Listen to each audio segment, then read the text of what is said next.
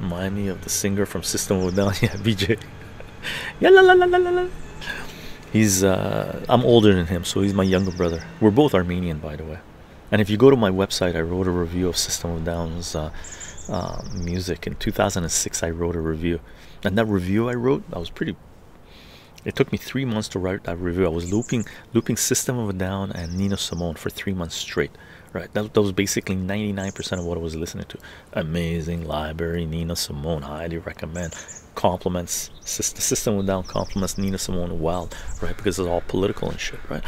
But I wrote a review of System of a Down's music after that 3 months, or during that 3 months, and there used to be a System of a Down website, System of a Down fan club or something like this, and they had reviews of System of a Down's music from Rolling Stones and metal magazines and stuff like this, and they had chycho's review right beside right beside Rolling Stone and stuff.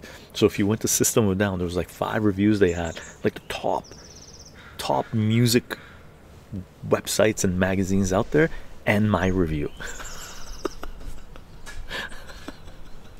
I was like, yeah, man. That's what it takes. I like that. You gotta loot that shit to be able to review it, right? BJ, you remember the System of a Down simp for Nato now, like other formerly cool bands. Serj simped for in the Injections. Very sad, very sad. Serj simped for them. Yeah.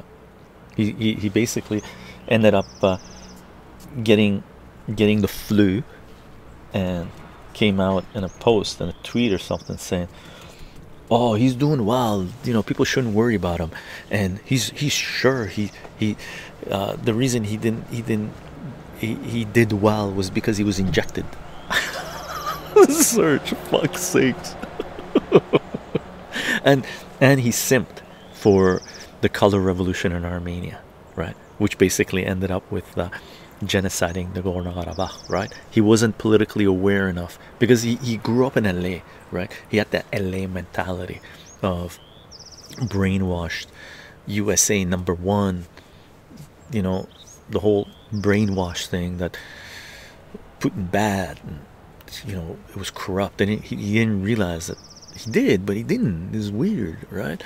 He wanted to bring Armenia into the Western sphere, so he simped for NATO on that front, right? Too bad, Serj. Too bad.